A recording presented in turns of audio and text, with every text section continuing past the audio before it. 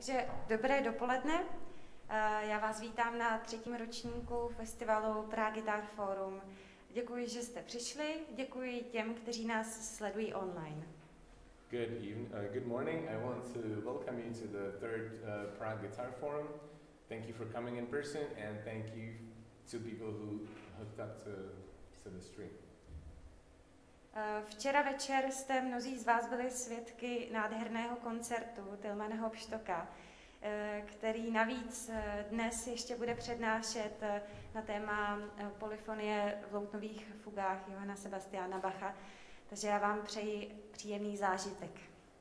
So for those of you who last night participated in the concert of Tilman, he actually is so kind to come again or today and give us a lecture about lute compositions and polyphony. Is that correct? That's correct. And so without further ado, let's get started. Okay, so we can start. I'm very happy to be here and we have a nice audience and it's a big pleasure for me to be here. Je pro mě velkým potěšením tady být. Máme krásné publikum, když s těma maskama. Ale vidím, že na očičkách se smějete. Okay, I have to take care not to talk too long, that you remember everything. Okay, we were talking about polyphony and what means polyphone? Polyphone means everything which is more than one voice. Takže co znamená polyfonie? Víte asi všichni? Znamená to více než jeden hlas, jeden tón. So if you have a couple of chords, that means polyphonic music. Když je tam několik chords, as in guitar string? Yeah, like a chord. No, a chord, like A minor. Yeah. Když tam jsou akordy, tak to vlastně znamená polyfonická hudba. But when we talk about polyphonic structure in music by Bach, then it means much more than this. It means the correspondence and the dialogue, a trialogue between voices, like characters, like people who are talking together. Ale když mluvíme o polyfonii třeba u Bacha, tak to neznamená jenom akord nebo ty tóny, ale znamená to i kam míří a ten dialog mezi těmi linkami nebo trialog a jak se k sobě vztahují. And this where I would like to talk a little bit about with some examples, playing and with the CD player. A o tom se dneska budeme bavit s nějakýma nahrávkama a s nějakýma ukázkama. So the interesting thing is, and the complicated thing and complex thing is that when we see a melody in Bach's music, it's very rare that the melody is not structured done by two voices inside, you know, like a hidden voice. So this always, or very often inside of a melody that we have a correspondence between two persons. Když se podíváte na Bachovy skladby, tak ta melodie není vždycky v jednom hlasu, ale je většinou někde schovaná. A mění se a dává se tam jakoby třeba je tam chvilku doprovod, pak ta melodie se přesune, jakoby cestuje po těch hlasech. And we as interpreter, we have to decide when we see a single voice in Bach's music, how we want to express it. So, a my jako interpreti musíme dělat to rozhodnutí, když vidíme jeden jediný hlas a jak to chceme vyjádřit. And so as a part of this music, of course we are 90% interpreter, not composer, but when we create our interpretation, we decide how deep we want to go inside to show maybe the dialogue in between one voice or just to show the melody by itself. A když my vlastně jako interpreti, když hrajeme, tak jsme 90% interpreti a je na nás, jakou linku melodickou chceme jakoby zdůraznit, až kam se chceme dostat a co chceme vytáhnout na povrch. And this is just one little aspect in music by Bach. There are many, many more. Aspekt hudby u Bacha. Like harmony structure, harmonická struktura. like articulation. So if people ask me very often in masterclasses how I should play Bach, so I say I don't know. Když se mě lidi ptají, jak mám hrát Bacha, říkám, já nevím. Because they are always, even if you are more involved in the music, you have more questions than answers, which makes everything so open. Čím hlouběji se dostaneš do muziky, tak tím víc máš otázek než odpovědí, protože je to tak otevřený. So that means even if we see more and more when you go deeper inside in the music. To znamená, že když vidíme víc a víc, když jdeme do hloubky v té hudbě, you have the luxury problem of many options how to show the music. Nastane luxusní problém a to je, jak to vlastně ukázat, jak to vyjádřit. So, I think it's always good to investigate in the music and to read a lot and many books, but já jsem zastáncem toho si hodně zjišťovat a číst hodně knih o té hudbě. But be aware of people who says you cannot play Bach like this.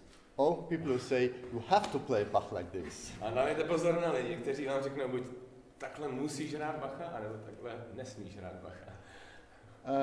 Because in my experience during so many decades involving in this music is mojí zkušenosti po spousta desetiletí v téhle hudbě, that I'm very critical, but I have more questions and I'm less dogmatic than 30 years ago. Jsem pořád kritický, ale nejsem tak dogmatický. Dogmatický? Dogmatický. Okay. That sounds nice.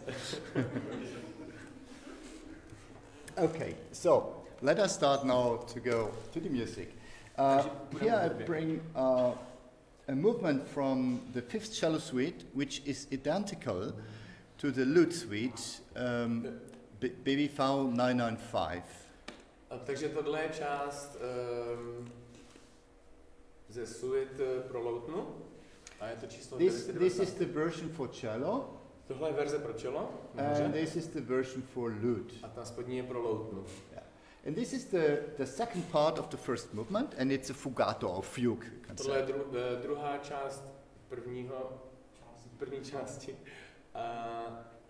a je to fugata. Fuga or fugato? Fugato. I think it's the same word in your language. So here we can see the theme. Takže tady nahoře vidíme to téma. And as you can see that we have this jump, which means we go into another voice. So I will když vlastně tam je ten skok z toho F do toho A, tak se to přesouvá do jiného hlasu. So I will demonstrate. So when we play it as a melody, we have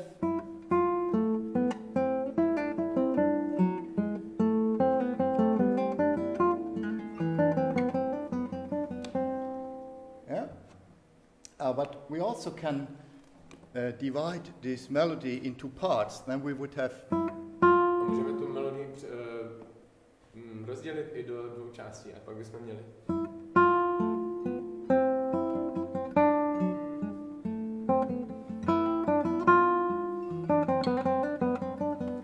So you can hear now this dialogue between the two voices. Teď můžete slyšet ten dialog mezi těma dlouhýma notama a těma krátkýma. And the question now is how to play it, like.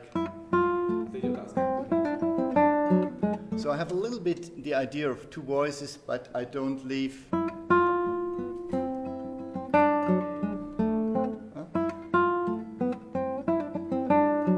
So we have just an idea of what it is. Takže to jakoby, je to idea jenom jak to dělat, je to takový nápad vlastně a pak už to asi záleží. And when we continue here in the lute version, then we have here the second voice, so here's the second entry. Takže v té loutnové verzi tady je nahoře ten druhý vlastně hlas, ten druhý, ta druhá. So in the cello it's just the second time, the theme, but nothing. A v tom cello je to po druhý, je to samý. And go further.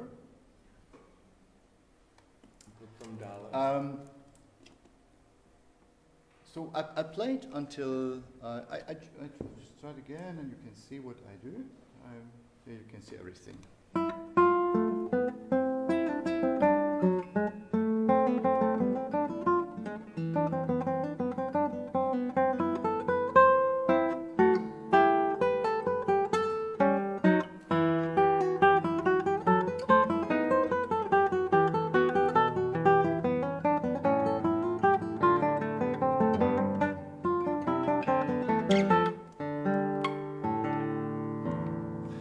From here, we have the we have the third entry. We have the third entry of it here. A tady přichází ten třetí vstup. Yeah, and the problem now is. Teď máme malý problém. To enlarge the polyphony in a lute with so many voices. A to je vlastně nafouknout, zvětšit tu polyfonii na loutně s tolika hlasy. And the trick he used is we have still two voices, so you see always two voices. A takže ten trik, který on použil, tam vlastně jsou vždycky pořád dva. But the graphic shows three voices. You see? Ale grafika ukazuje tři, jakoby v tom zapsání těch not. Because up from here he starts to divide the theme into voices. So a to téma pak začne jakoby rozkládat do těch linek, do těch hlasů. So in fact we have three voices but also two voices. Takže vlastně máme tři, ale jenom dva. Yeah? Tři v notách a dva. And then we have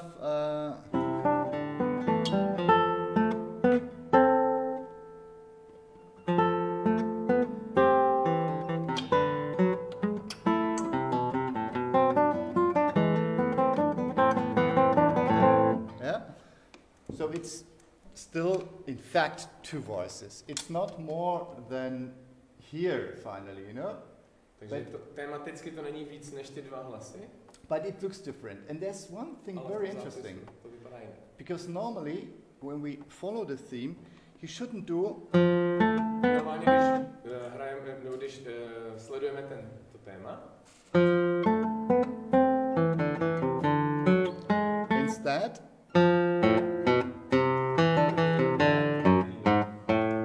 so what he's doing, he changed one part of the theme. He changed the octave. Možná on co udělal, že v té jedné části toho hlasu změnil oktávu. So for the lute, it wouldn't be a problem to play. Pro loutu by to nebyl problém. But in the cello, it would be a problem. The cello does. Why? Because the cello cannot play. Because the cello cannot go below the lowest string because the key is C minor. It's very deep, very dark. Jo, že on nemůže, cello nemůže pod to Gčko, že tam, nebo C. So for the cello he needs to change this octave instead of playing here, he needs to play these notes. Takže here. to cello vlastně místo, aby pokračoval dolů, tak vlastně změní oktávu. And that means that the theme is very flexible, because sometimes you also do.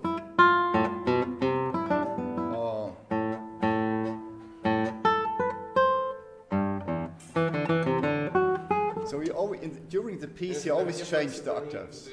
Jak je to napsaný pro to cello, tak aby to dávalo smysl, tak se to fakt jako hodně skáče přes ty oktávy, ale to pořád ty samý dvě melodické linky. So what I did is when you, I will play the lute version, a little part of the lute version. Takže já vám pustím kousek té loutnové verze. You can read it. It's okay. It's okay to read, or it's too small. Jde to vidět takhle? Vidíte to? Nebo je to moc malý? It's okay. Okay.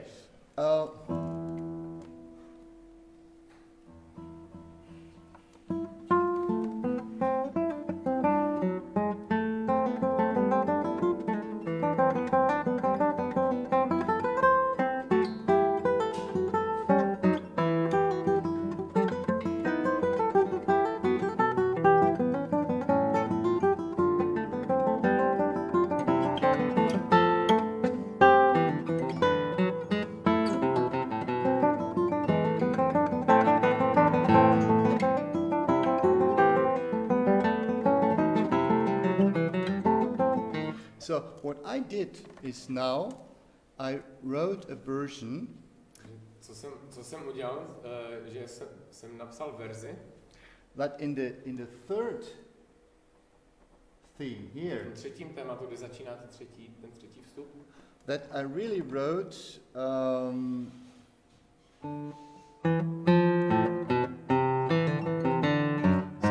Wrote the version like this, but then I needed to add a real third voice. Takže jsem vlastně napsal tohle a pak jsem potřeboval přidat opravdový třetí hlas. And I show you now the difference. So the original is. I'll show you this here. Yeah. Okay.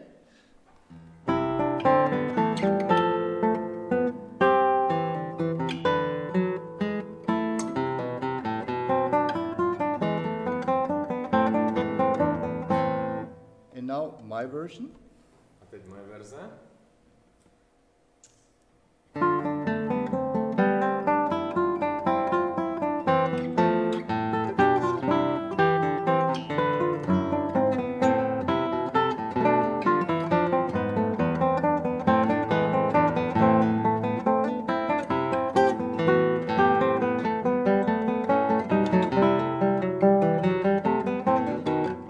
And so on.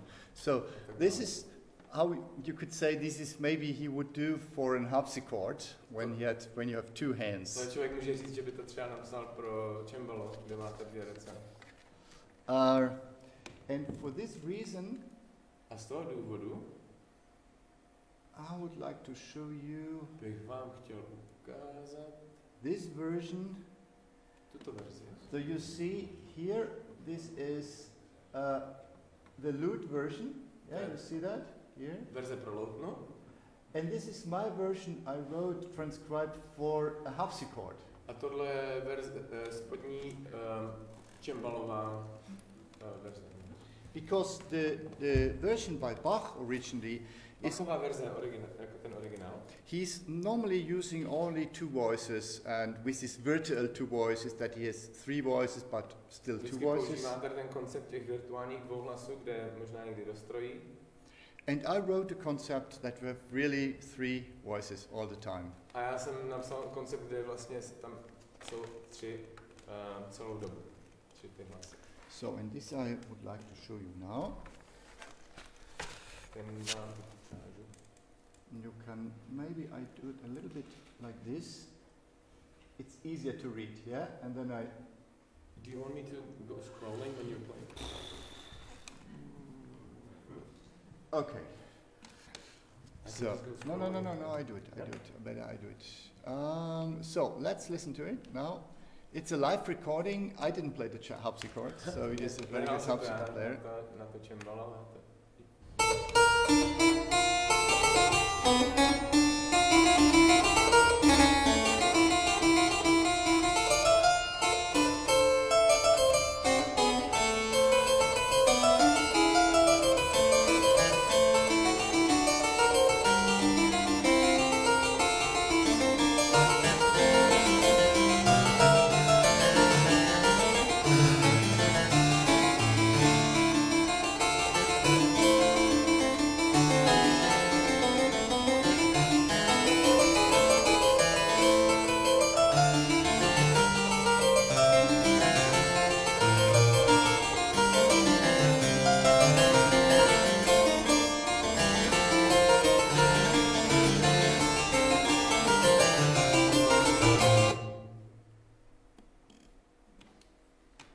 It's not my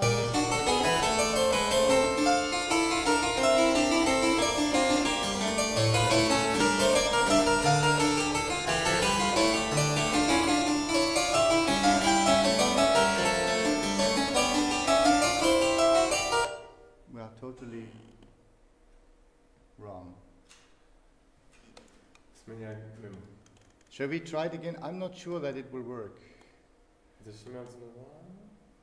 can try it again, but maybe there's a problem with that. Okay. And what was it? Start. Let's do it again.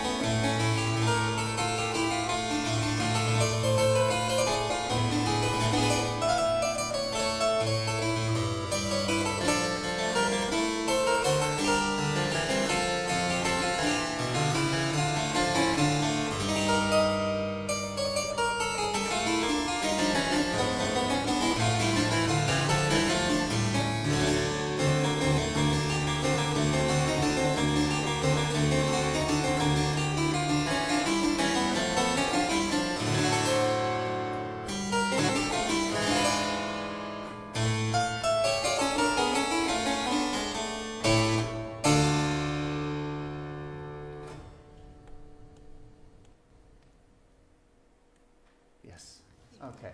So, and from this version I wrote a transcription back for the guitar, so to simplify a little bit. Pak jsem teda z téhle verze ještě přepsal, udělal přepis na pro kytaru, abych to trošku zjednodušil.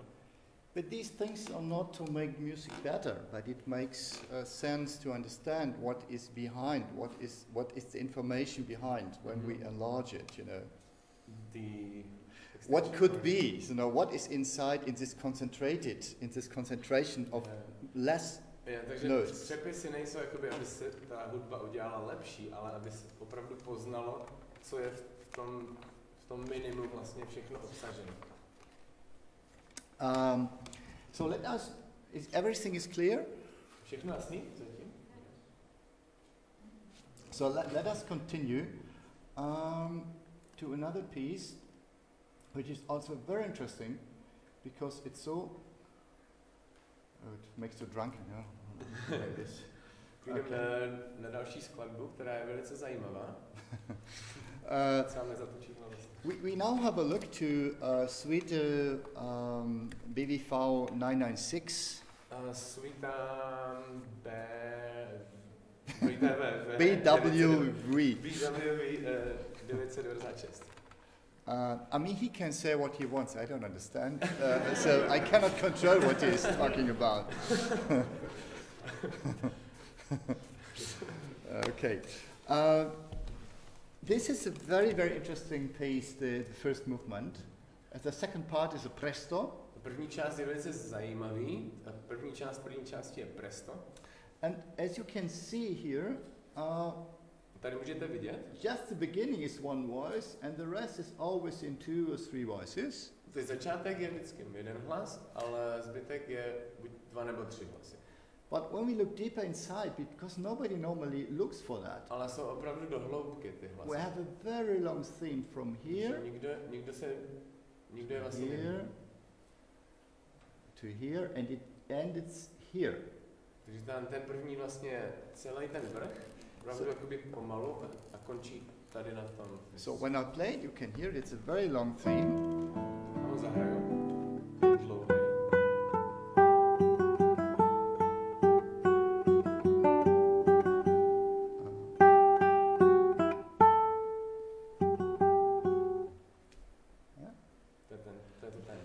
And when you look to the second voice, it is the same. A když se podíváš na ten druhý hlas, it only starts a fifth below. Ale začíná o kvintu pod dolů.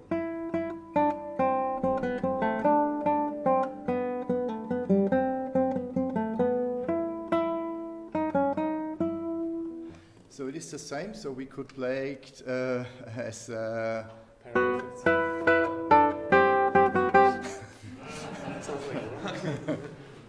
but this is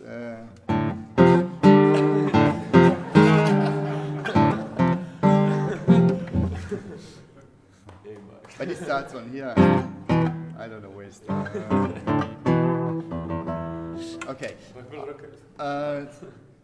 And so, but we don't realize it, the long thing, because there's always this dialogue. My vlastně to dlouhý téma nám to neslyšíme, protože je to vždycky prezentovaný v tom dialogu. Because finally we have konečně tohle. It's just a kind of big sequences.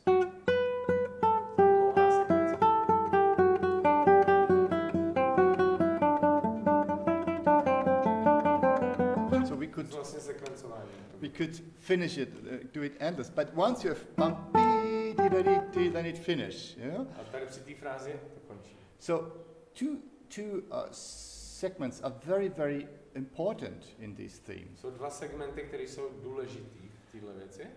Because the longest part of the theme is not very characteristic, we cannot follow it as a big theme. It's a little element, you know, which. Vlastně ten dlouhý element, nebo ta dlouhá část, to dlouhé téma, není ničím jako charakteristický nebo výrazný, ale jsou to jenom malinký elementy.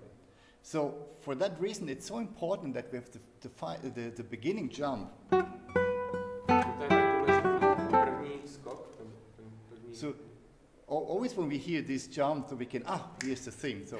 Když slyšíme ten jump, tak tady je to téma, tady to zase začíná. But this idea between this dialogue,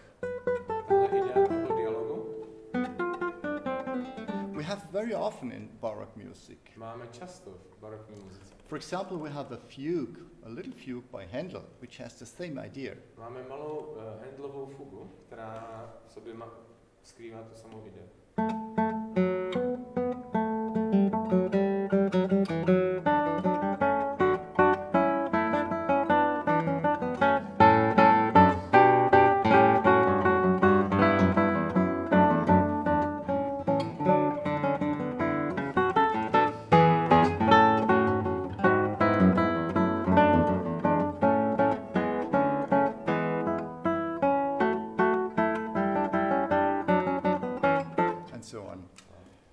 So this di-da-di-da-dum, this is a motif you find very, very often in baroque music. Tenhle motiv, s ním se často shledáváme s barokní hudbě. So when we now listen to the first part of this fugue, which is here, tu první část, and you can hear.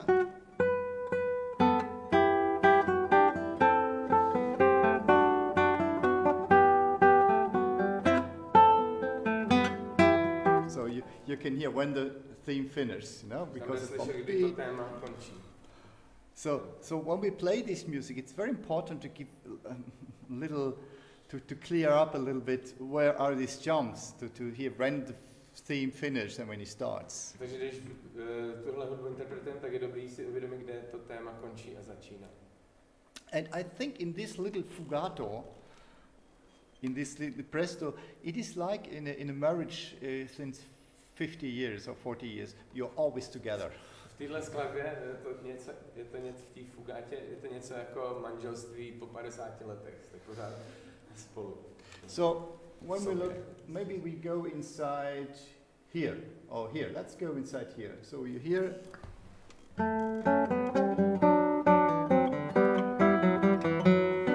It's always this couple, you know, two persons always talking together. Pořád je to ten páreček, který je pořád jakoby nějaký dialog.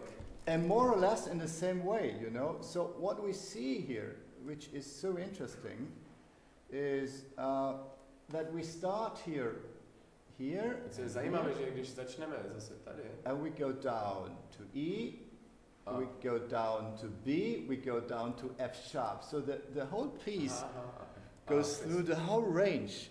And so finally we have this impression. It would a fugue with four voices because it goes through all the voices. Takže vlastně on to posouvá a is it so the fifths you're talking about? No, I don't, because the entry of the theme goes to the whole range of the lute or the guitar, and so we have, you know, it sounds like a piece which is so many more voices. Jo, že to v tom spektru té loutny, to téma vždycky začíná jakoby v jiný výšce. So even if we start here is three voices, or here you have three voices. Když to začíná, tak jsou tam ty tři. But after a very short time, it's always we come back to the dialogue, to two voices. So most of the pieces. A pro krátký čas tam vždycky je to jenom dialog. Most of the piece, maybe 60% are two voices, but we have the impression of many more voices. Asi 60% té skladby je jenom ve dvou hlasech, ale máme dojem, že tam je mnohem víc hlasů. It's a very good trick. To je dobrý trik. So what is strange is you can hear this that always here we have the entry of the second voice one bar later. Yeah? Takže vždycky, co je zajímavé, že to vždycky začíná o jeden tak? Yeah? And here you can hear the end. Di di di dum bum, di da di da. And here you have di da da di da da da. This is the second thing, but it changed to the middle voice. It starts in the bass and changes in the middle. Yeah? It's difficult maybe to understand. You said bar, like one bar or one beat? So no, one bar. It's here, you know, this is the end of the theme. Tady je konec toho tématu. And here's the other end. Bam ba, di da di, bam pi di. Jo, a že vlastně já už ti da di. Yeah? But the problem is that we have only one entry of the theme. Where's the other one? Že ten motiv, to téma tam vždycky začíná o takt později, že to přenáší do toho dalšího taktu. A kde tam je ten třetí teda?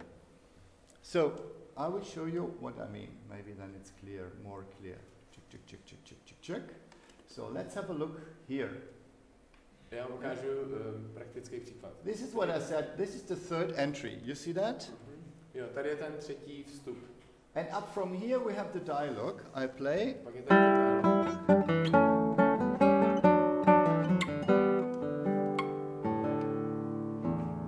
But we miss the other entry. So if I put it, it's not there, you know? Není tam ta třetí vstup. So I put here, the first entry should be here. This is finally, this is the second entry. Ten první vstup by měl být na tom C-čku. Because here we continue as always. So I will play this from here in the regional.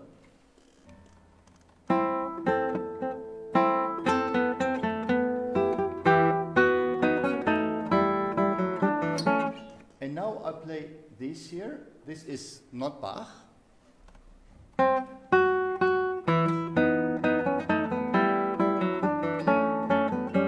You understand what is the idea? No, we have two entries.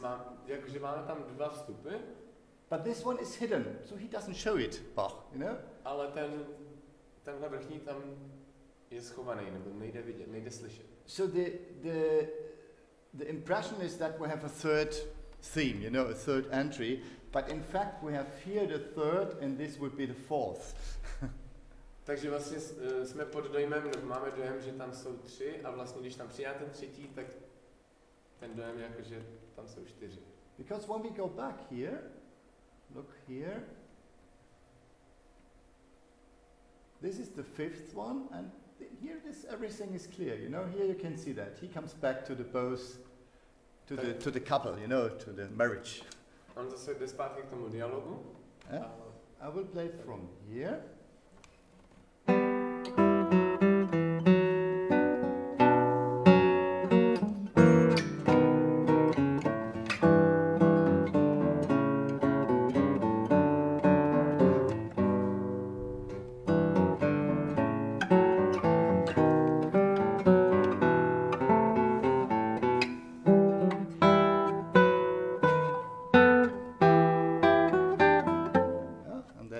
So it's always this dialogue, you know.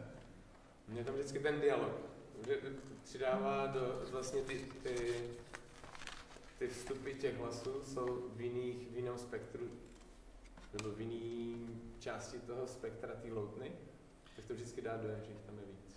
So finally everything sounds very compressed. We don't have so long intermissions. It's always the theme, always the theme. Takže vlastně není to jakoby, že tam jsou nějaký pauzy, ale tím, že se to prostě střídá v tom spektru, tak to zní jako, že to pořád jede.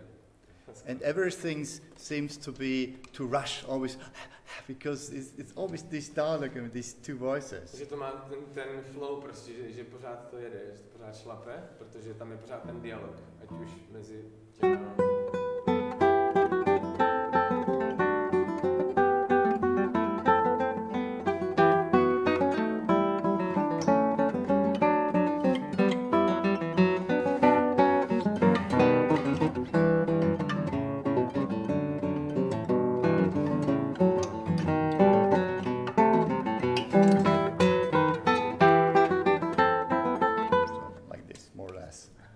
So it's very compressed. And then we go further. Now I do it here. When you look here, tak pojďme dále, když se podíváme tady. We have an entry, very strange, directly here. A new voice in the bass is coming in, but it seems to be inside the theme. Máme zajímavý vstup teď, protože vypadá, jako kdyby byl v tom tématu. I will play from here and then you can hear what I mean.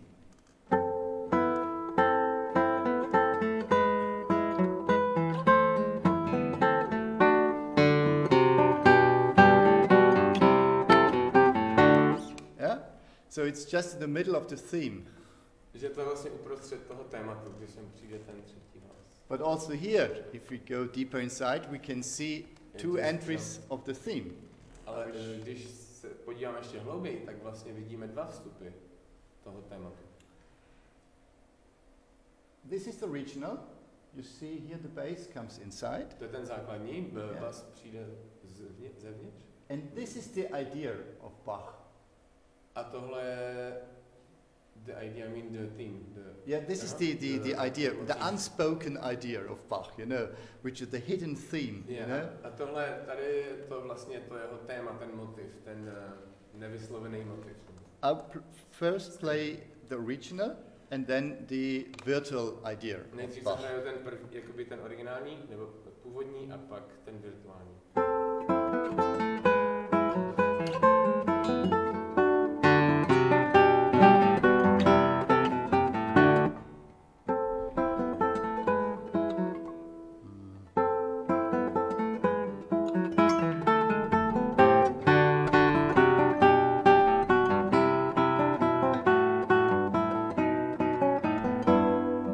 This is the idea.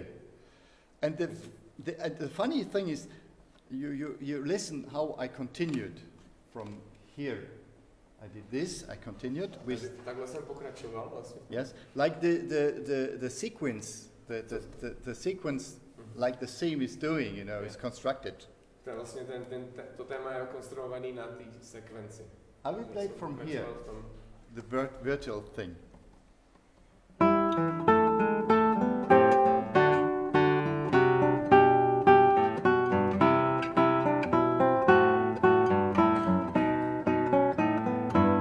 The original. To je ten virtuální a teď ten původní. From here again.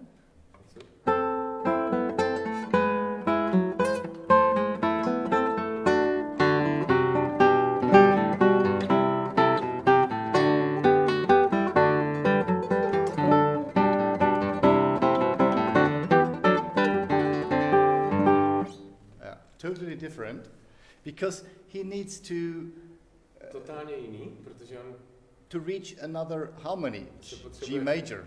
Dostat do jiné tóniny, do G-duru. So the good thing in the sequence is that you can continue or you can stop it wherever you want, like in the highway. Vlastně kouzlo z těch sekvencování, říkáš? I don't know how to say sequences. Sekvencí, yeah. Tak to je kouzlo těch sekvencí, že můžete zastavit v jakýkoliv tónině, nebo to můžete ubit celý kolečko znovu. It's like you're on the highway and you can choose where you want to leave, where you want to exit, you know. Je to jakoby, když jdete po dálnici, tak který sjezd použijete. And then we look to the end of the piece, which is also, he's a master of polyphony, Bach, so you can see that here. We normally don't, that's a problem, we normally don't appreciate all the exceptions in the music, if we know the music very well, because we are used to listen to the piece and everything is very clear. But when we look for an alternative, like maybe a composer like Handel maybe would have done, then we understand, oh wow, this is Bach, then we understand much better, you know? Ten Bach je vlastně absolutní genius. Kdo si to nemyslí? I give you a little. Ale vlastně, když člověk je zvyklý na tu hudbu, tak ani skoro je to takový těžký to tam najít, tu krásu. Takže třeba když Handel se posadil k Bachově hudbě, tak prostě tam viděl strašný krásu. Prostě hezky se na to kouknout z toho pohledu analytického. I give a little example, maybe you have... Dám příklad.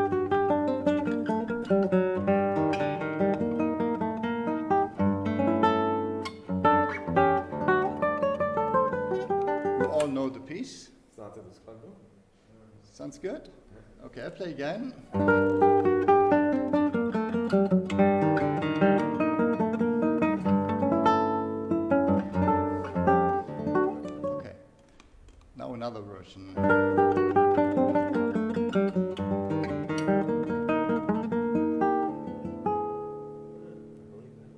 the Bach. A tohle je Bach. But this is wrong. To je jenom jeden. Nobody is doing this. Bach is only doing this in this piece. Wow. Because after this, if you do this, if you study music in your theory and you write this, the teacher would say, no, you can't do that. Kdybyste tohle dělali v hudební jako teorii, tak vás... Because doing this, it's absolutely forbidden, you know. Zakázané. So what the normal thing would be,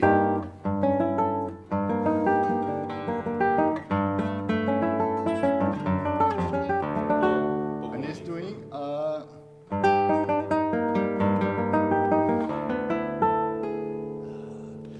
I don't want to explain now because it's too complicated, but this is one little example which I do always. Nemám čas teď vysvětlovat, ale tohle je jenom jeden malý příklad. Always look for an alternative, what could be possible, and then to come back to the original. Co je možný, jak kde jsou explorovat ty možnosti a pak se vrátit. And this gives you much more impression about the quality of the original. A to vám pak dá že si budete vážit té kvality toho originálu. Now we come back to the piece.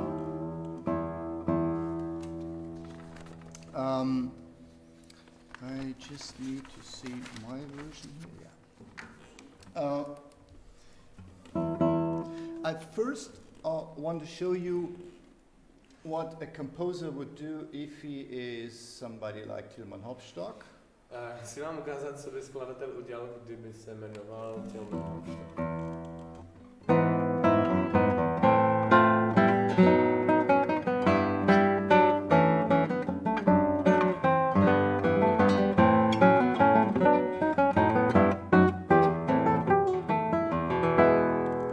Once again.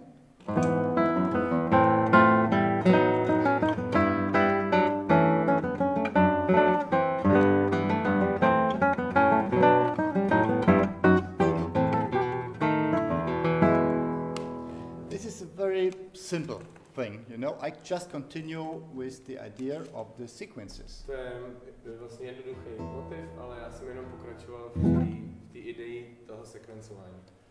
But what Bach is doing is he opens the range completely with an entry of a fifth voice. A co Bach tady dělá, že vlastně otevře tu škálu pátým vstupem pátého hlasu. So I have simplified the original that you can hear, you can see much better here what is going on. Já jsem zjednodušil ten originál, abyste viděli, co se tam vlastně děje. Thank you.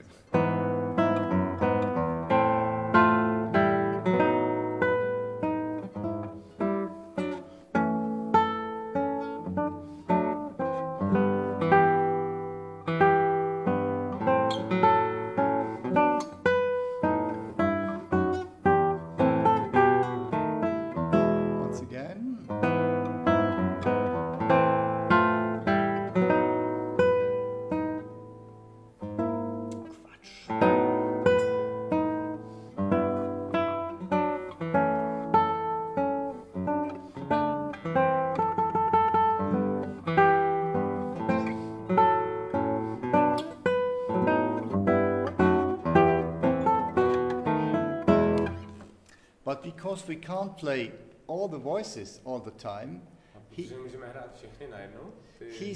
doing this in a very, very intelligent way that he divides the voices in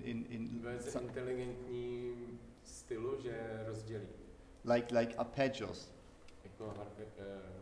And this you can hear like this.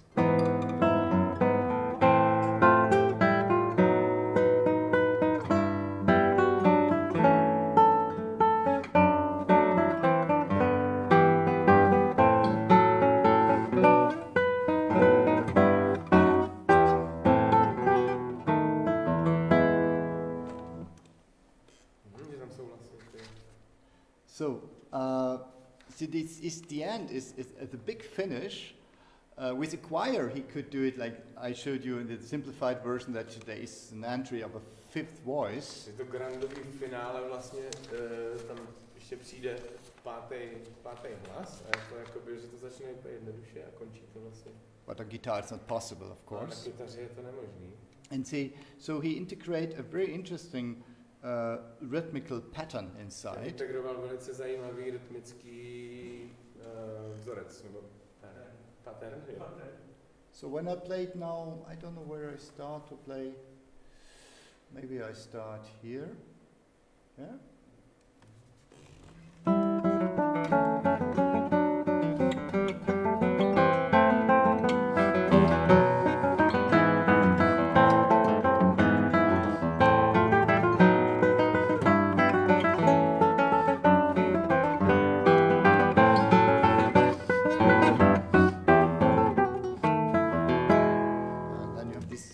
Finish. Yeah? So it's so intelligent how Bach compressed everything in a 1 minute fugato, which gives you impression of a much longer piece. Vlastně co Bach komprimoval do fugáta je jednominutovýho a zní to jakoby, nebo je tam spousta informací, která by se vložila do další skladby, hodně další. So I could talk much more about the piece, but there is no time. Nemáme čas, ale já bych o tom povídal celý den. So if you don't have questions, I would like to continue. Is that okay? Jestli nemáte nějaké otázky, tak můžeme pokračovat. Is there possibility to have some more water? That would be wonderful.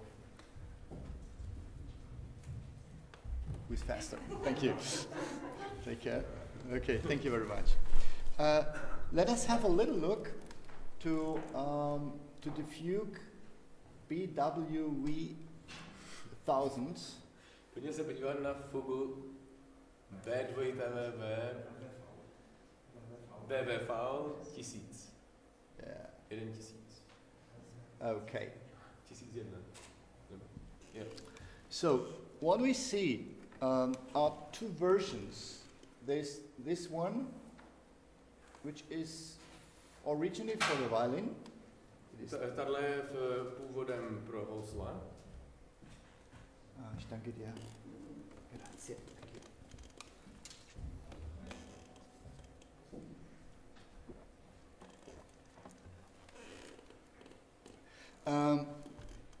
So from this fugue we have a version for violin. Tady máme verzi houslovou. And then one for the lute, and there's another one for the organ. A loutnovou, a pak existuje ještě pro varhany. And the interesting thing is that you see here there is nothing. That means there is something added by Bach in the lute version. Takže vidíte, že tam nahoře je to prázdný, a to znamená, že v té loutnové verzi je něco přidaného. And what is interesting in the themes Bach has created. Co je zajímavé na tomhle motivu nebo tématu, který Bach vytvořil. We can be pretty sure that those composers, they always tested a theme in all directions to use it, you know.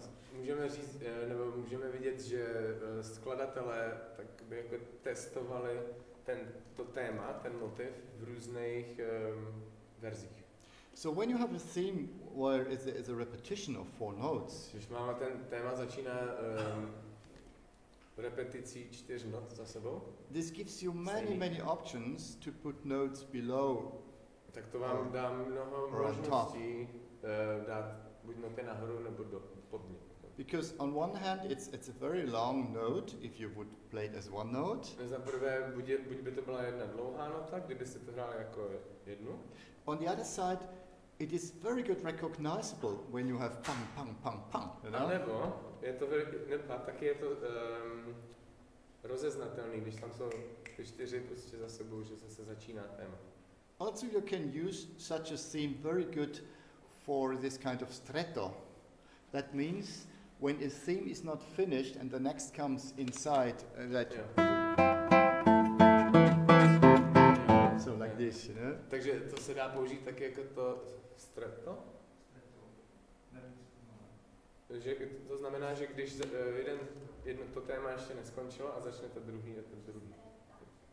Or stretto, I guess. Treta, yes. And so Bach, he always used themes that he can create many, that he have many options, you know, that he has many options. Vždycky jakoby tvořil témata, aby k tomu měl mnoho možností. And this fugue, it's very interesting because it is not a fugue we normally know from Bach. Why? Ale fuga je zajímavá, protože není známá jako Bachovka. Od Bacha se moc nepadá. Because the interludes in this fugue where we don't have the theme, že ty interludy, nebo ty mezihry, kde to téma je absentní, there are a lot, many. Jich tam je hodně.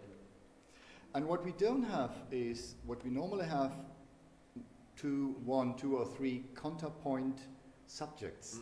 A když máme, normálně máme 1, 2 nebo 3 kontrapunktové subjekty.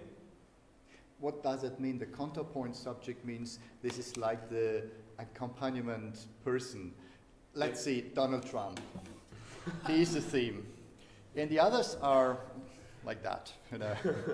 So it depends if Donald Trump comes together, I don't know, with Putin. This is a very big counterpoint subject, you know. So it's like persons. No, but it's a good example, you know. Maybe more sympathetic persons than these guys, you know.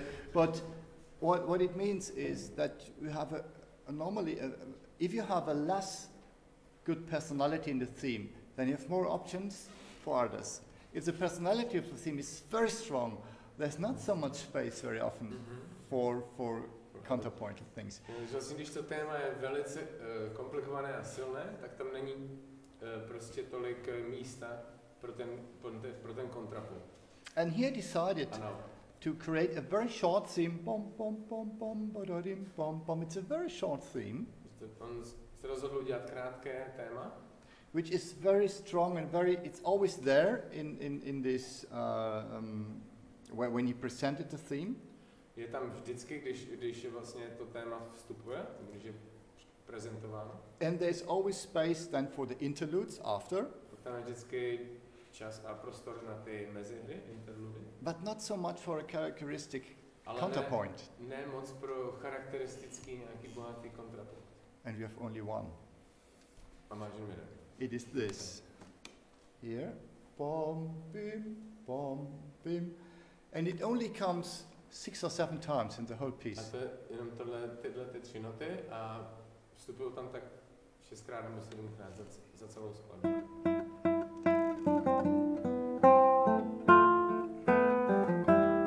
Because normally guitarists play.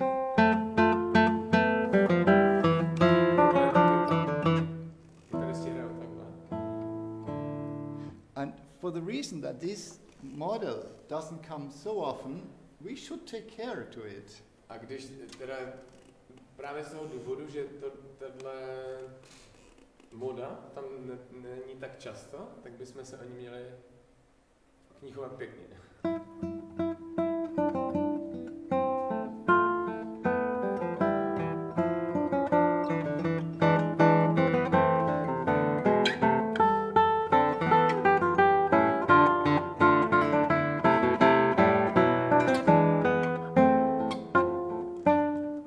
It comes back. Dee, dee, da, dee, da, da. You can see it. It is. It's streaming. It's 10 Oh, seconds. It's later. Oh, yeah. Oh, wow.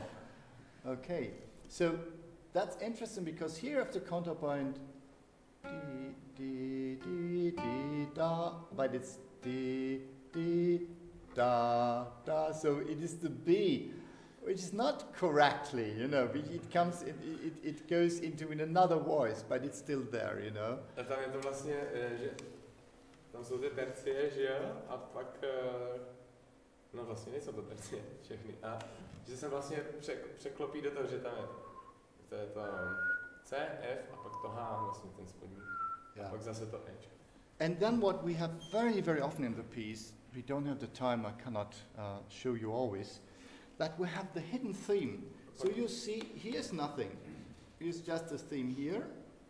And in the violin, I will play from here, yeah? Jo. So you can follow what I do. Chci ukázat, jak je tam skrytý to téma.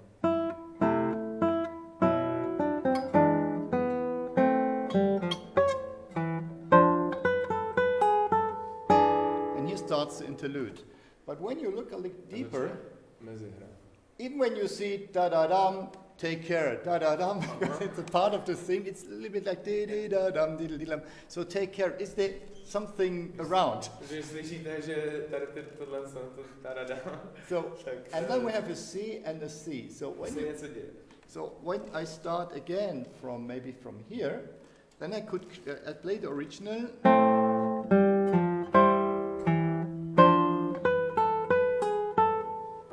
The idea is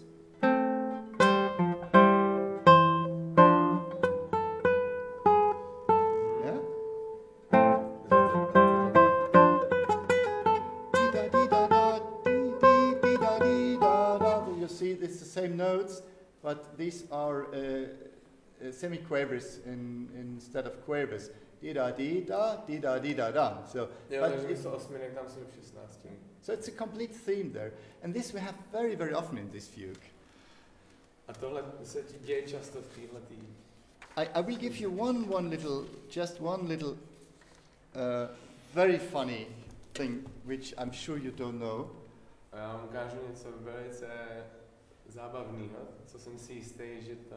Let us have a look to this part. You all know it. It is.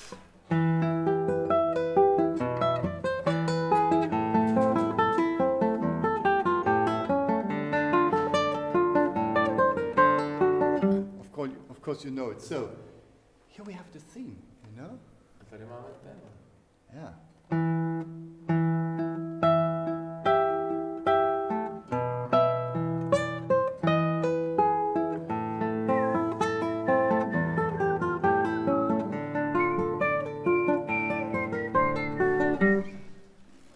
Unfortunately, I'm not the person who found it. It's not the I don't get the copyright. It is Robert Schumann. Robert Schumann. Yeah, and he wrote, to be honest, a terrible version. He wrote from the cello suites and from the violin sonatas. Not very nice because it's accompaniment for piano. It is just chords, you know. But there are some things which is amazing, you know, and it is worth to look inside. It is that, for example, that he found the theme inside, you know, which I never saw, you know, many years later.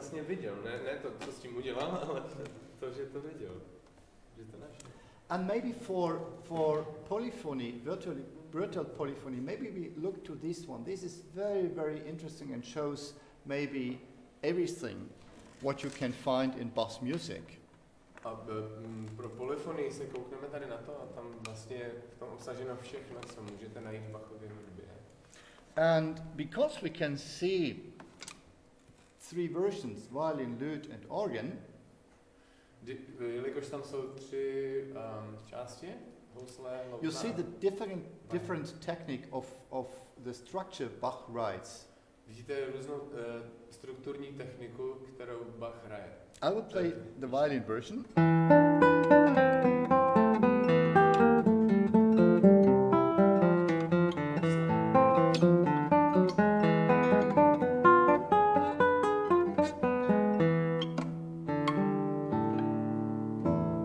And then you can hear.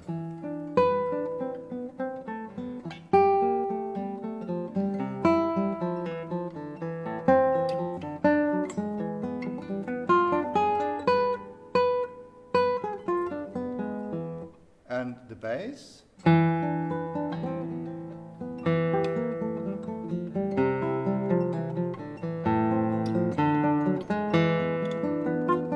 the middle voice.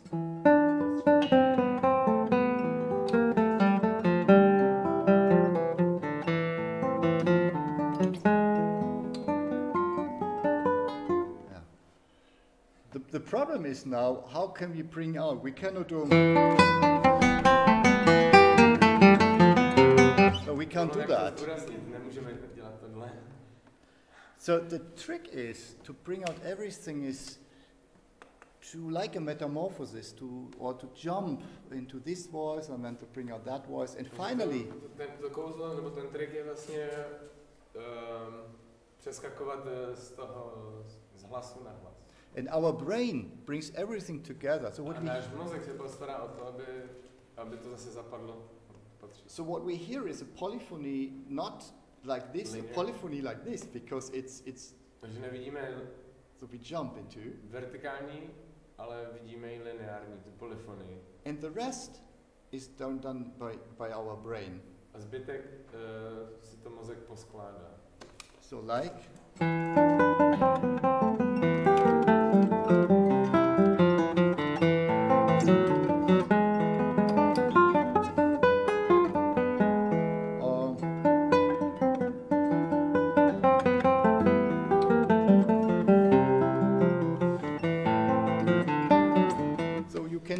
As you want. So, as an interpreter, we are part of the composer. Jako interpreti jsme vlastně součást trošku toho skládání, protože si to můžeme upravit.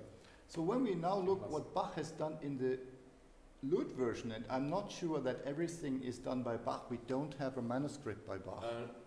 To, co dělal tady vlastně v té loutnové verzi, ale nemáme jistotu, jestli to opravdu dělal Bach, protože z těch louten nejsou přepisy. As you see here, the changing of the bass here on the how he on which point he put it. Jo, tady vidíte, jak ve kterých. So in the lute version, everything is much more flat, in my opinion. Jak to dělá s tím basem?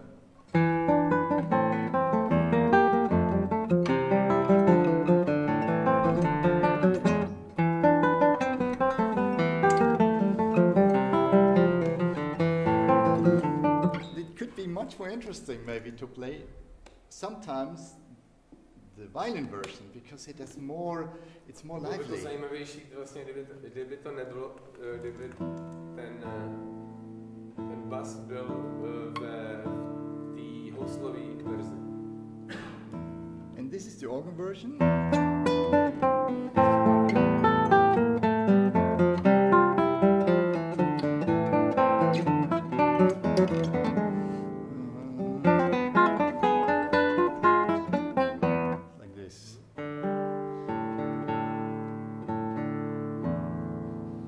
But you can see how we compensate.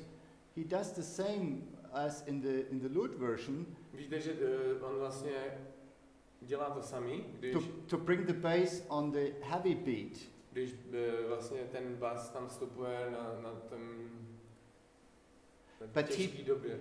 On the other side, he brings out much better here the character of the upper voice. Ale na druhé straně zase tu charakteristiku toho.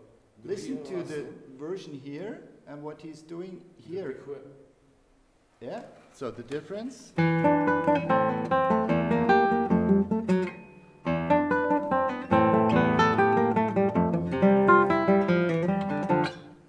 So maybe it could be a good idea when we use the lute version, maybe to grab something which is not too difficult from the organ version. No, že když to přepisujeme, tak bychom mohli udělat třeba vzít si kousek z té loutnové verze, nebo když to je těžký z té varhaní verze, anebo naopak, že tam vlastně je tam. So, unfortunately, but this piece so I could talk an hour more. Já mohu o tomhle mluvit ještě hodinu nebo dvě. I don't know, do we have 50 minutes more than, because we started 50 minutes later, I don't know when you continue in what the day is.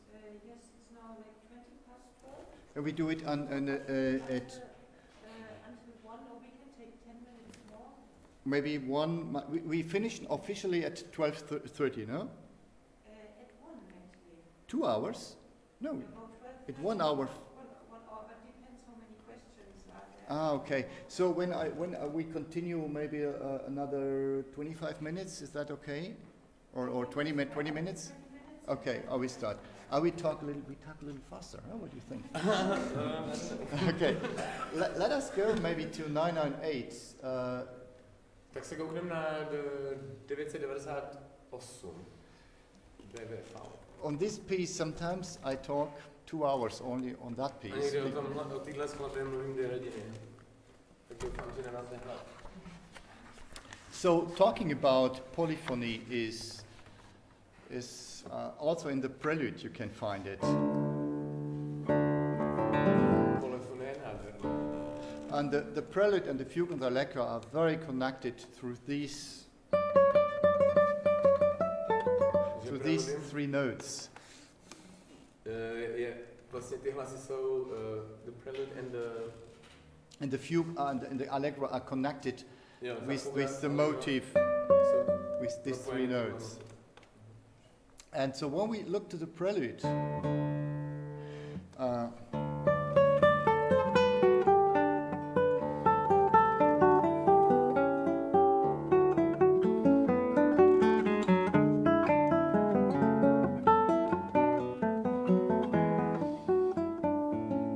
we come back to the same conflict I started my conference.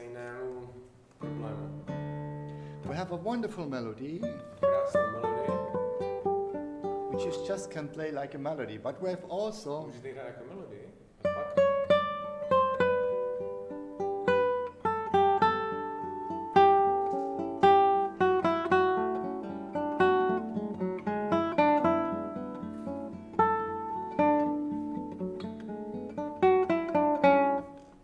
that's one thing, eh?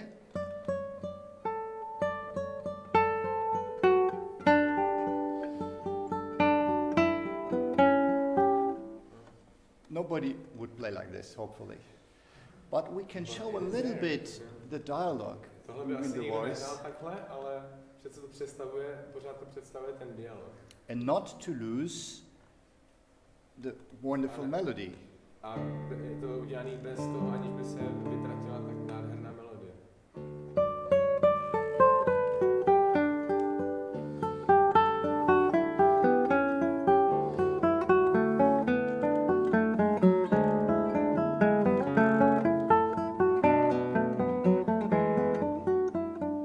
Like this, for example. So you have still the idea of the melody and also the dialogue between the voices.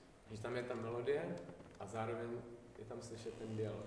And this is very interesting. I don't know, I have the prelude here. Maybe I have the prelude here. Let me see. Dum, di-dum, di-dum, di-dum. Here we have it. Yes. So when we look here, when the sequence starts, so we have a very regular bass.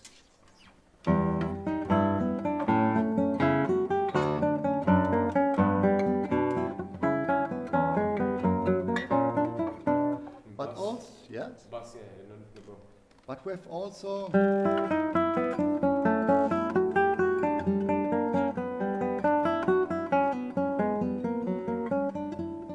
this melody in 3 parts. And then what we can do is now with to this walking bass. So we can have a counterpoint of this melody, and this melody also can be divided.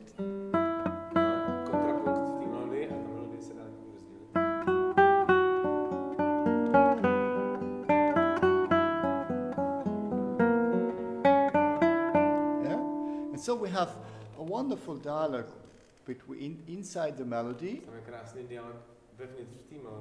and also this walking bass, which gives us a very good idea of language in this time, because the basso continuo, the bass players like the harpsichord, the lute, or all this accompaniment part and the cello, they are the guides.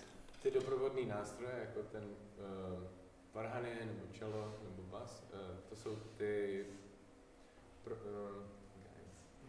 průvodci. So they are the real boss, but also in the back, always in the back. So the soloists are here, but without the boss in the back, nothing works. He's the director, or she. Ale ten opravdový základ je vlastně vzadu v tom. So we have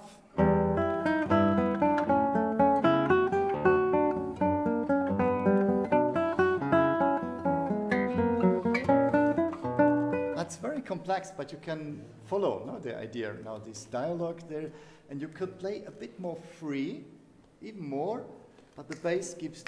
Dá se to hrát ještě volně.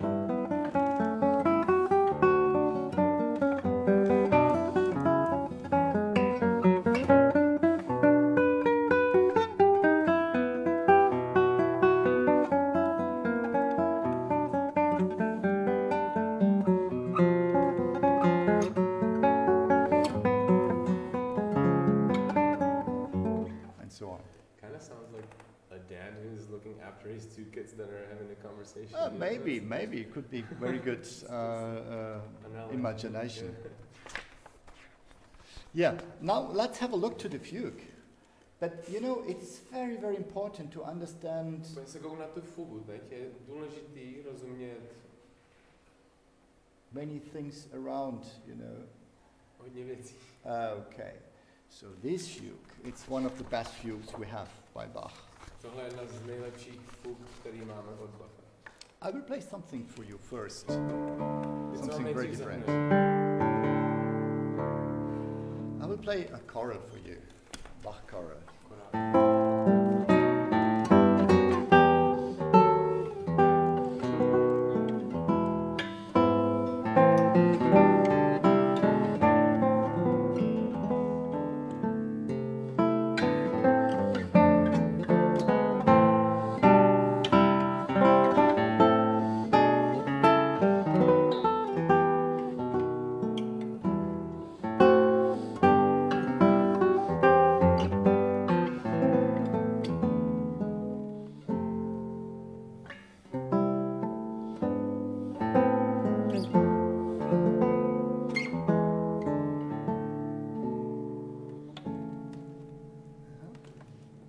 So what you can hear is completely polyphonic structure in 4 voices. For the guitar, 3 and 4 voices mixed. Co tady slyšíte, je vlastně polyfonická struktura pro 3 nebo 4 hlasy při kytaře.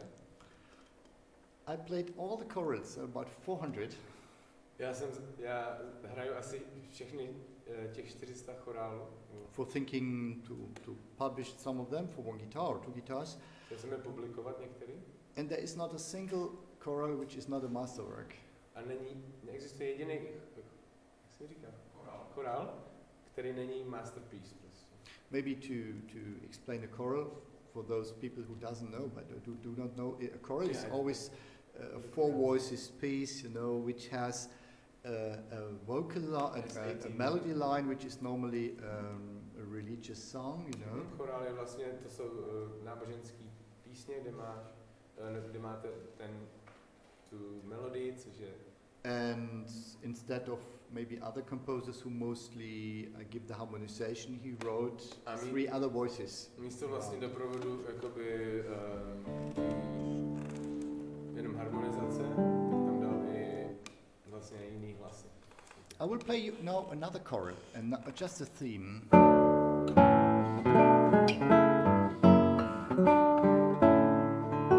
This called Herr, wie du willst, so schick's mit mir. You don't need to translate that. It's a Bach choral. I'll play it again.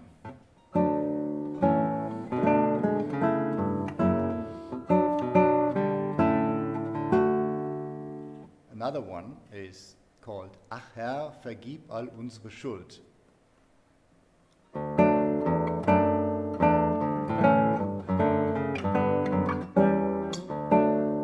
Also very nice. And there's a third one, Vom Himmel hoch, da komm ich her. It's very famous.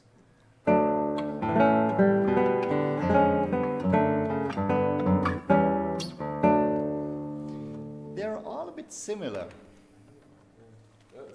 Je v nich určitá podobnost. But when I combine now the first part of the first choral and the second part of the third choral, když zkombinuju první část prvního chorálu a druhou část třetího, then I have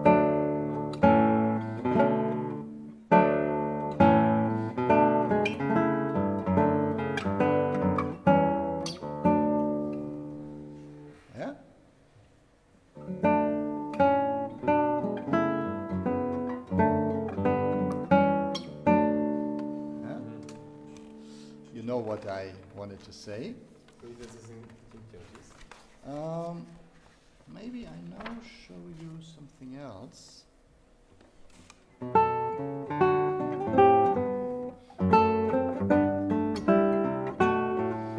This is from the Bach fugue. Tohle je z Bachových fugy. It sounds like a choral, no? Zní to jako chorál. So we don't know what had been in Bach's brain when he wrote this wonderful fugue. Nevíme, co se dělo Bachovi v hlavě, když to psal.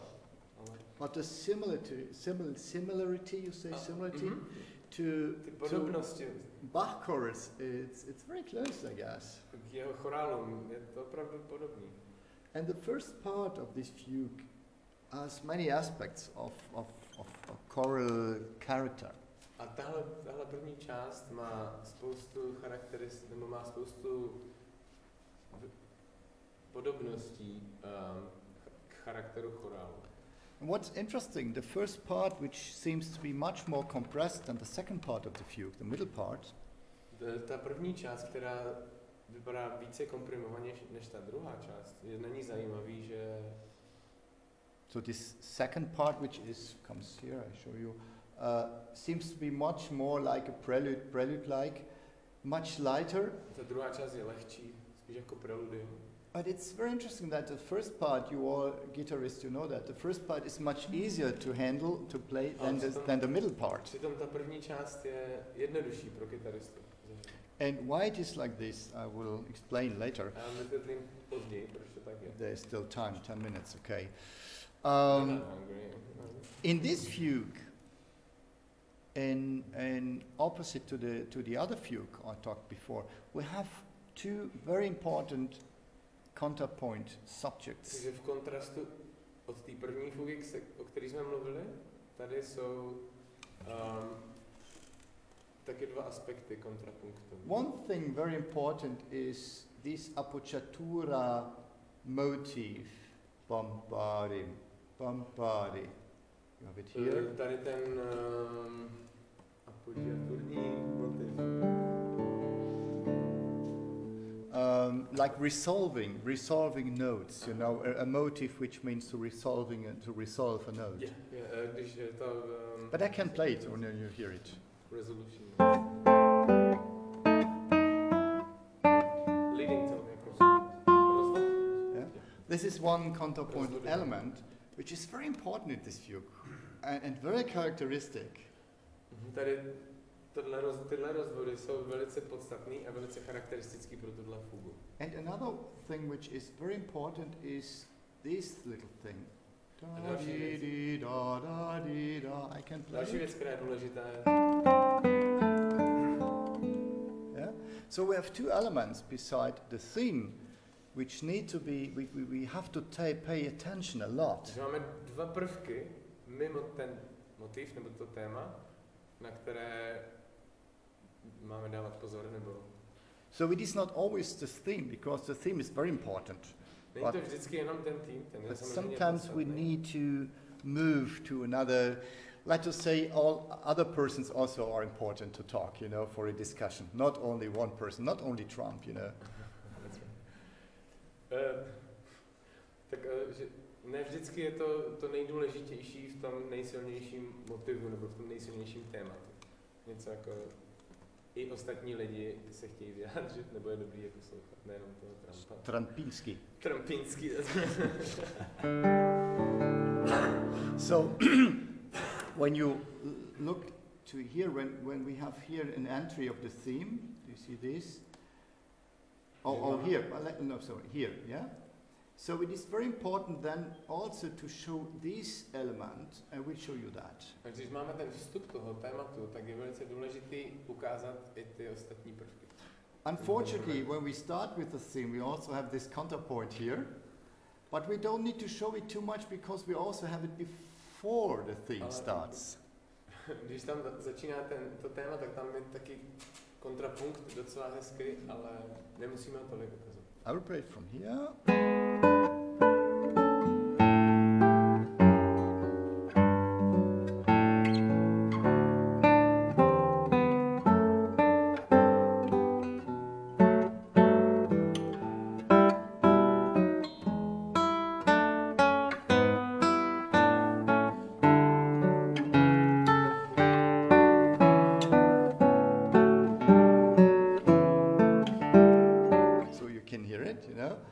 this was very German, you know, very quadrato, no, to show what. Here's this and this. Ale to velice jakoby německý, hodně square. Kvadratinský? No, čtvercový. I'm stupid, I'm sorry. So the important thing is when we play this fugue that we go through the voices. The same as I said before, we cannot follow all the voices all the time. We need to move. Podstatný, když hrajeme ty fugy, tak se v těch hlasech pohybovat. Ne vždycky se držet jednoho nebo hrát všechno na hlas. I want to show that.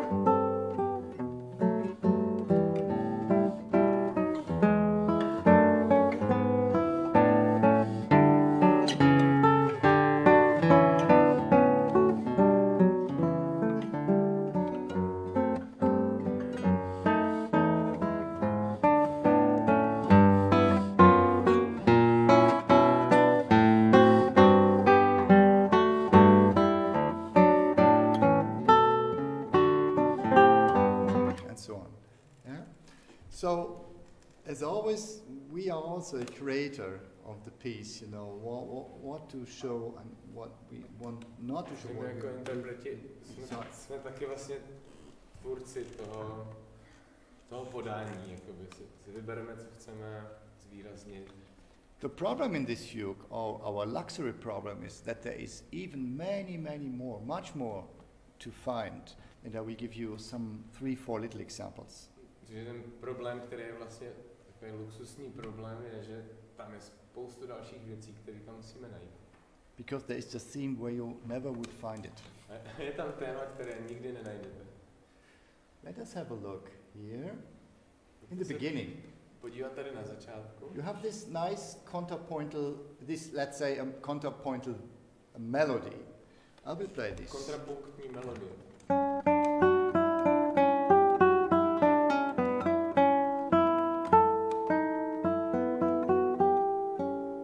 Wonderful, no? I will play it a bit faster, together with the theme.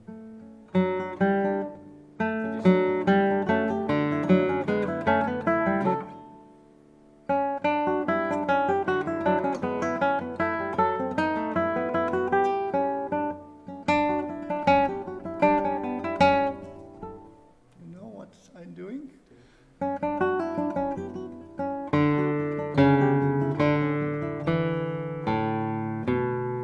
So we have here the theme in augmentation. So not in the quarters. Téma tam je v té augmentaci. So we have it when you have.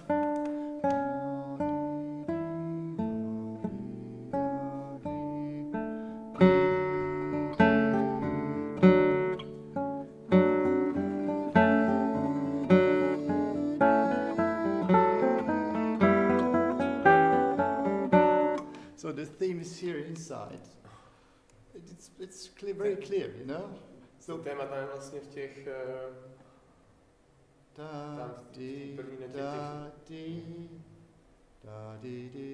It's a complete theme, is there? And we have even more when we look here. It's very good hidden. So the theme starts here. And then we have interlude.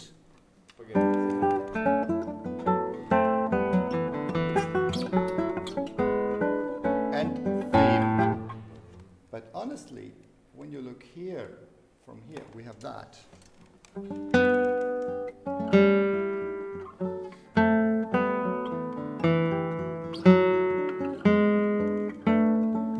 What's there? It's very clear. When I play it from here, you can hear it very clear. I play it from here. Can you what side?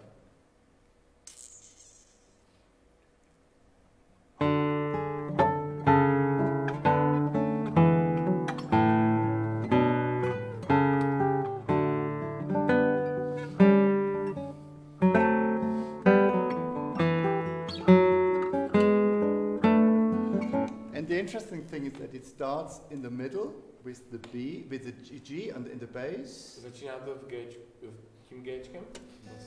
Sorry, from the B, then there's the G in the bass, the F sharp in the bass, the G in the middle voice, and the E, F sharp and G sharp in the bass, so it changed. Přeskakuje těch basů do různých dalších.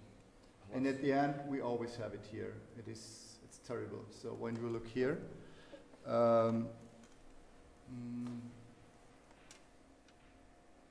it's here, yes.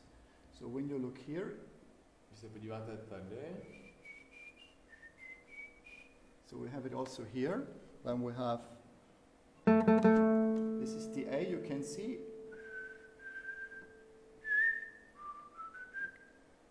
We'll play it.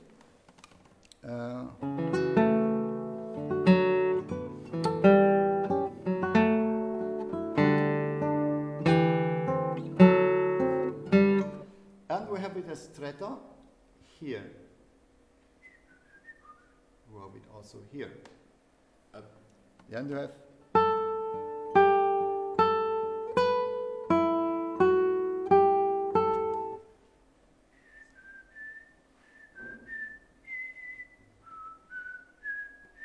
so it is always there, the thing.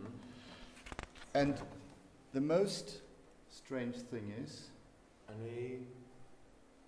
when you look here, you see the theme here?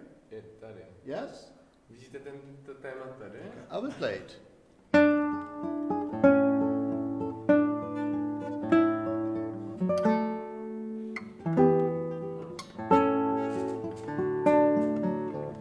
Everybody knows that. But what not so many people know that the theme is also here.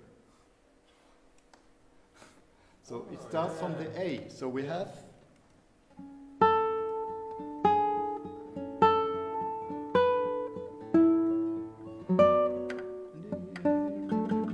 I'm sorry, no, it's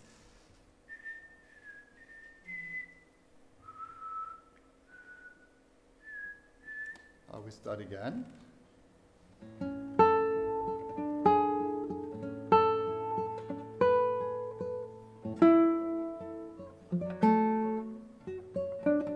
I'm sorry, then it's the D, and then the E, we have D, dum, it's here, yeah. That's the theme. So we have it just on one record, yes. 3 minutes. I need 3 minutes. Okay. The last thing what I want to show you is when we are here, starting from here, you always see two voices, no? Bach had integrated always 3 voices. At the end, I want to show you this. Bach vždycky integroval 3 hlasy. You can see it from, it's a bit small, but I have to do it like this. I will play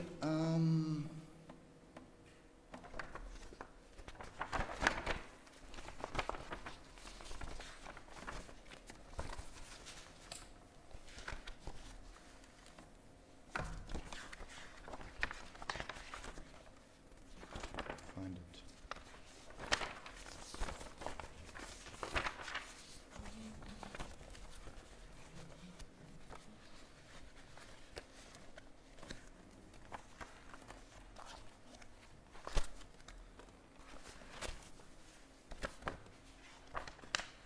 Just 1 hour.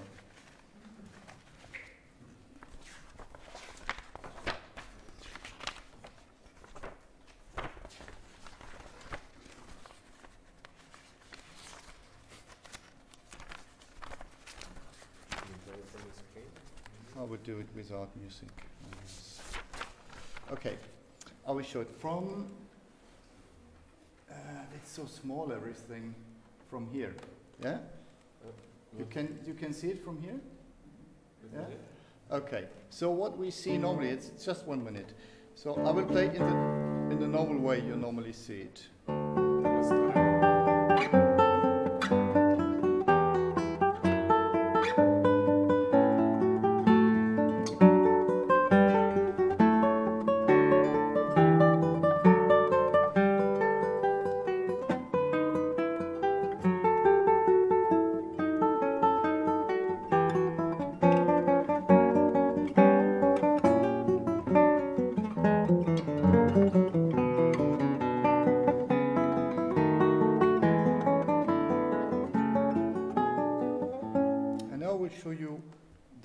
Extract what is inside. Takže vám ukážu ten extrakt, který je uvnitř.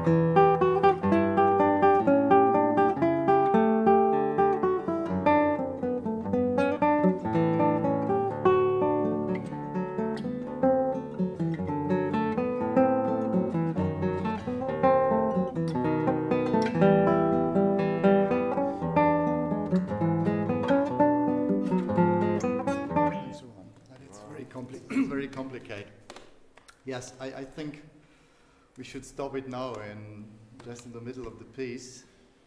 Thank you very much for your wonderful work, for Adam, for translating.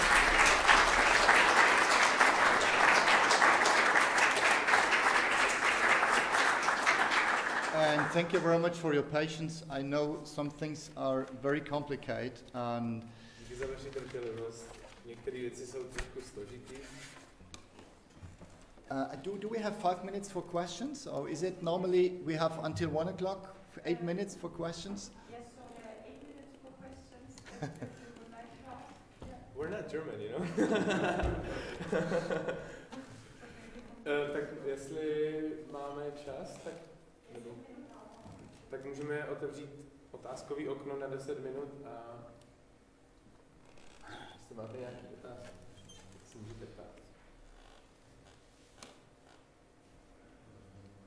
No questions. Maybe some. Yeah. I have this question here. No, vlastně, že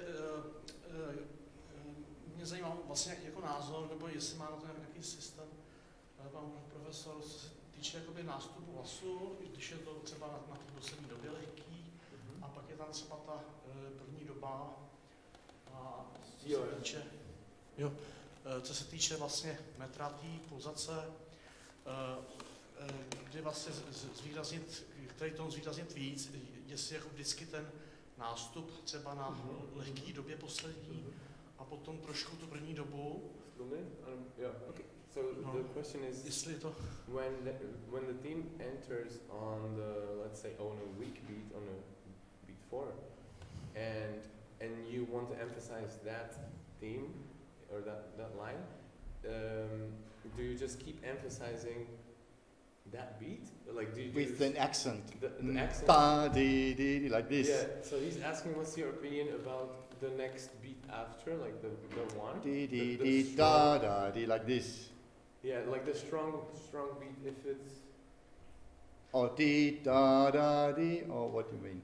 No, že vlastně asi potřebuji zvýrazit i ten nástup a třeba i tu těžkou dobu, jestli to má jako nějakou hierarchii, co víc nebo...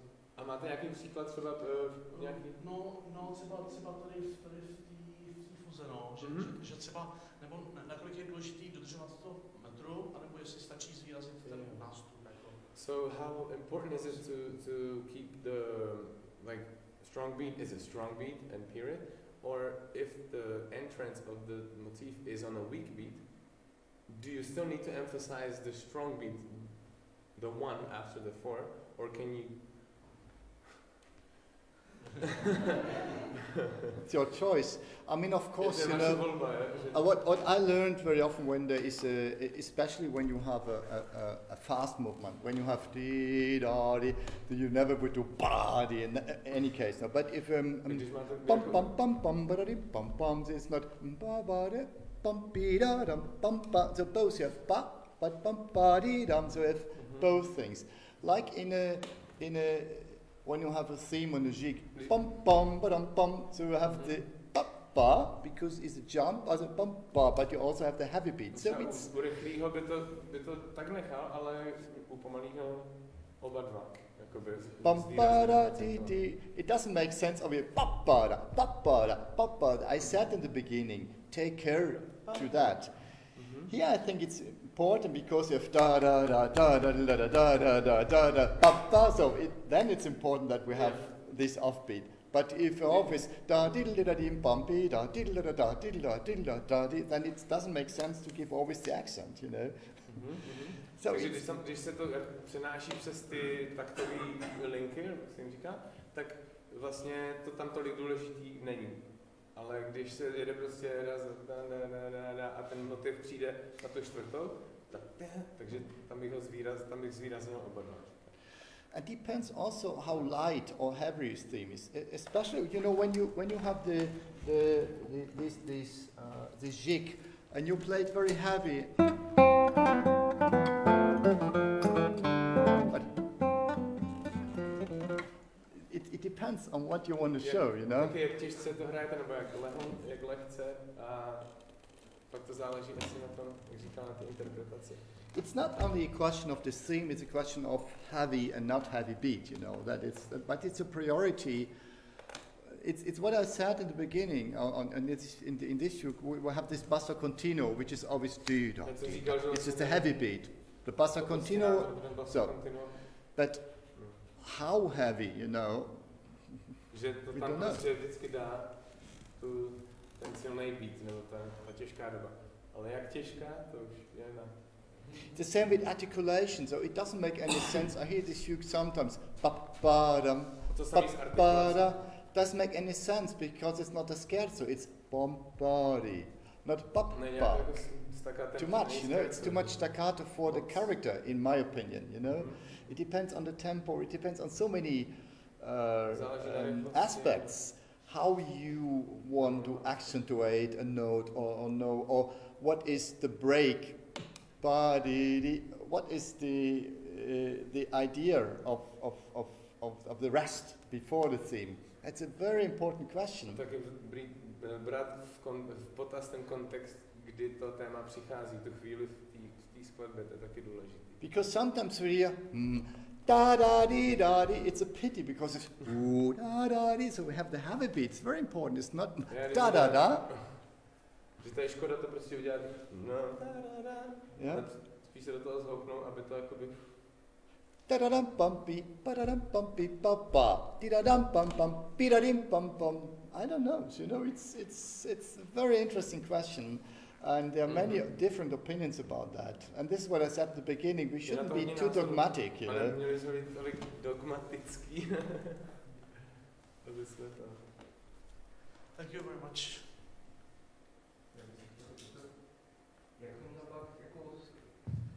Mě by zajímalo, jak to měl Bach ve své době s loutnou, jako jestli na to trošku uměl, nebo jestli měl nějaký loutnistu, který to přepsal do těch tabulatur, nebo jestli on to psal někdy do tabulatur, nebo...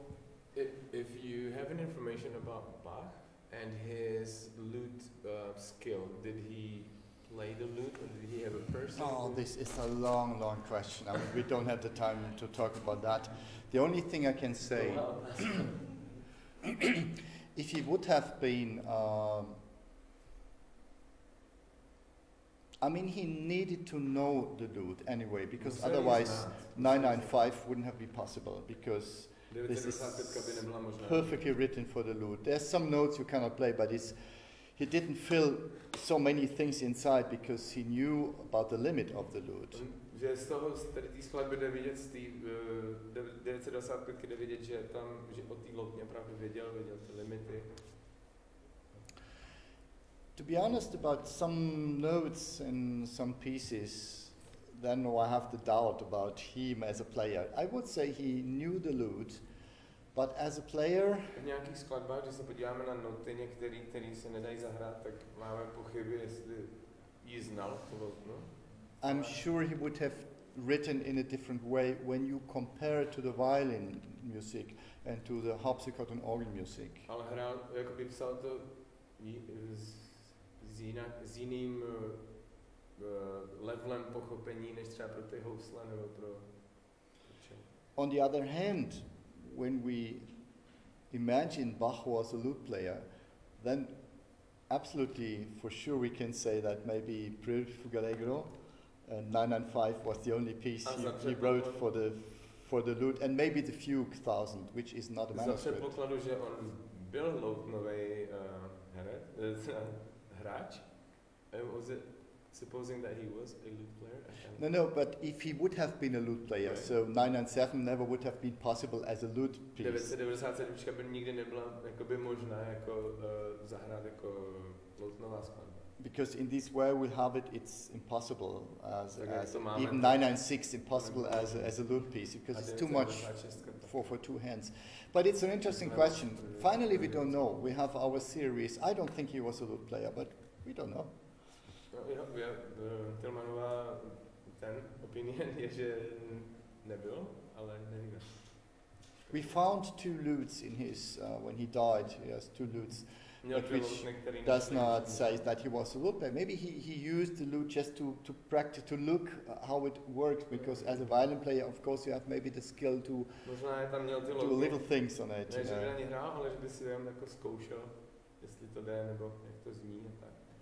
Because I know contemporary composer, pianists, they also try not to play the guitar, but they look to the guitar and pianisti, jakoby skladatelé, si vezmou kytaru a vlastně zkouší si, jak to třeba zní, nebo textura. To see what's possible or not possible. It's a very difficult question. Ještě bych se chtěl zeptat, že jsem slyšel o loutnovém cembalu jako nástroji, jestli to je pravda nebo ne? Já nevím, jak to říct. Lute cembalo. Lute cembalo. I have heard something about lute cembalo. Is it true or not? I believe in this, you know. I believe in this, and this is the old question that 996, which is also not exists in a manuscript, but it's written on the lute work of das Lautenwerk, you know. Mm-hmm. This Lautenwerk was this kind of lute harpsichord, and it existed. But we don't have any of these instruments, but we have the plans of the construction. So the instruments we have today are also only rebuilt, reconstructed after the design, the sketch, you know, and everything which was written down about the construction. Is it like the dulcimer, No, it's nothing to do with that. No. But it is an instrument which has this same claviatura, but has the belly of a lute, you know. It's very strange, and strings are different, and it sounds a little bit like a lute. And Bach, he had one of these instruments. Zní to jako vlastně loutna, tady ten nástroj, a no to klaviaturu, ale zároveň bříško od loutny. A Bach měl jednu. But anyhow, we can say that the lute is not an important point in his life, you know. Ale nemůžeme říct, že nedá se říct, že loutna by neměla podstatu nebo důležitost v jeho životě.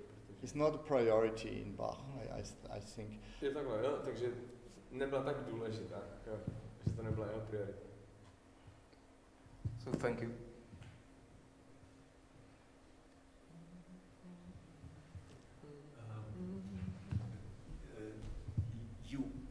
in one sentence mentioned the mindset of Bach when composing that. Mluvil jsi v jedné větě o mindsetu Bacha. What do you think? Did he calculate all these options within the team? Did he intend or did he just feel it? Co myslíš, on to jenom cítil, anebo to všechno plánoval a je v tom design? What a difficult question for an answer which is not possible to give. Because if when you go further, when he created his pieces and melodies, was there any religion intention? You know, this would be the next question. You know, we don't know it. You know, but what I can say, when you look to a big piece like the Art of Fugue, Kunst der Fuge, you know the piece. So we have 23 fugues based on one theme. Je tam 23 fug na jedno téma. Of course, it must be like that. When somebody writes such an enormous work of 2 hours, that he tests a theme. And I think we never should. I think he was a genius, but he was also a very hard worker. And he's not a person, I have an idea, I'll do this, and then that is doing this. I mean, he was a great improviser. It's no out of question. And many of his themes, especially for the organ, comes from improvisation. This is a very strange theme, very long. It comes from improvisation very clearly. But on the other hand, when you look, we have very rare documents of changings. But the French suites, which we unfortunately don't have in complete manuscripts, but what we have are manuscripts when he was younger, and the manuscripts when he was older. He was working on, or when he wrote the second part of the Wohltemperierte Klavier, because this was based on many old things when he was young. Druhá část toho Well-Tempered klavíru, je ten... This is a cycle of 24 printed fugues. Ta druhá vlastně z těch 24 byla bázovaná z jeho jakoby prvotních manuskriptů. So what we can, what we can see there is, so you look to the first version, say, wow, that's amazing. And then you look to the second version, how is that possible? It's even better. You know? Podíváte na tu první verzi a řeknete, to je šílený, a pak se podíváte na druhou, jak to je ještě lepší. So and this, I think, when we see all his, so when I showed you my version of the Triviste, the three voices version on harpsichord. So what I finally did, I composed in a way, but what I did is, when you have the knowledge of all his harpsichord music, you understand a little bit his language, you know, and also him, as a genius, he has many endings of phrasings, maybe 10, 15 different endings you can find. Or you have a melody, da da dee da da, and then you look to the counterpoint which he created to one little melody, and you see it in 20 or 30 pieces. I'm sorry. Takže on už má jakoby, když se věnujete jeho hudbě tak moc, tak v tom začnete vidět ten jeho jazyk. A vlastně, když už tam vidíte nějakou linku tady, tak už vás jakoby podvědomě napadne, tady určitě bude nějaký kontrapunkt. A on tam je. A že to je prostě krásný najednou zjistit, že taky měl v tom jeho géniu nějaký jakoby jazyk. So sometimes when I do a transcription, like from the cello suites, and I show these sometimes in the lectures, so they have a melody and I show you can do the counterpoint like this, like this, like this. We have 10 options, maybe. Everything should sound like Bach. But Bach was a very, very pragmatic person, that he not only chosen for the of course in general for the choreography of the piece, that you cannot choose this if it doesn't fit to the rest, but it fits to the little thing, but also to the idiom of the instrument. Mm-hmm. That's a lot. Třeba když dělá přepisy z čelových suit, tak říká studentům, tady máš téma a můžeš udělat můžeš tam přidat tenhle hlas, anebo tuhle linku A aby to prostě vlastně to je v pohodě, ale ten Bach to uměl prostě udělat, že nejenom, že to fungovalo s těma dalšíma, všechno to navazovalo, ale ještě bral v potaz vlastně barvu toho nástroje a všechno. So on one way it's very complex, but on the other side, if you have the time to go deeper inside and to learn the language, you know.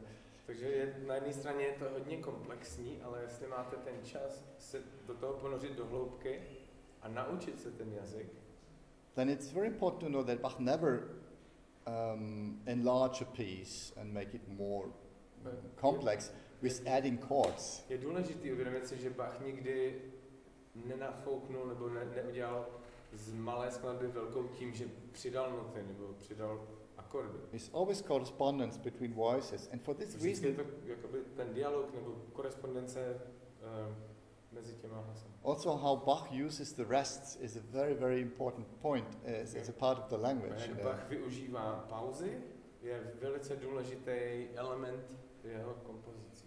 So, of course, when you have not the knowledge about the language, it is better to add nothing when you make a transcription. Když nemáte nejste obeznámení s tím jazykem jeho, nebo s tím jeho vlastně stylem. But it is never the original idea. When he enlarge a piece, or you play a piece from the cello on the harpsichord, it doesn't make any sense to leave it like this with not adding nothing. Bach never did like that. When you play from a cello, Yeah, when you play a cello piece on the harpsichord, you transfer it to the harpsichord and just to leave it as it is, you know, to keep the original things, not to add nothing. This is never the sense of Bach. No, it's always thinking to enlarge a piece, to add things. Because some guitar players, they say, no, it's better not to add nothing because this is original Bach. No, original Bach is to add. But the difficult thing is how to add. That is the problem. So, když třeba přepis z čelové skladby do toho čembala, nemůže to nechat tak, jak to je z toho čela, nevím, prostě zahrát na čembalo. Že ta idea toho Bacha byla vždycky přidat. Ale jak přidat? Jo, prostě tam je ta otázka toho, jak to udělat. Protože přidat umí každý, ale jak přidat? This is a very special field of how to add bass notes or other notes. I think we are over the time, I guess. We have to finish here.